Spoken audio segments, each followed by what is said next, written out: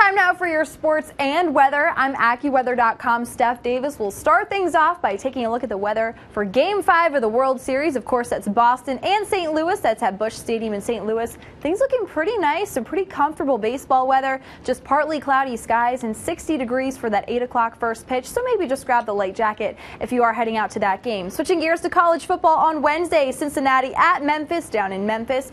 We do have some rain on tap, unfortunately, for this game at Liberty Bowl Memorial Stadium. So if you are heading out, that's an 8 o'clock kickoff.